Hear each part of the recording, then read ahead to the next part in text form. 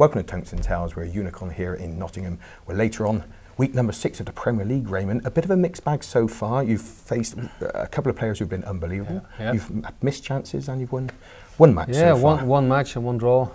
So on 3 points. Now in week 6 playing James Wade, which is also struggling. I think got 4 or 5 points at the moment. So it would be very good if I win tonight, you know, that I come on 5. Well, you absolutely don't want to relegate after week 9. No. You know, winning the Premier League last year and then relegate in week 9, you don't want to do that.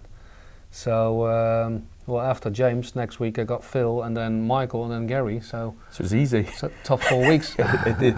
But you have the experience of doing it. So you won it last year, unbeaten in last year in the qualifying, and you know how to win it. Because obviously last week. I know, but it's every night is different.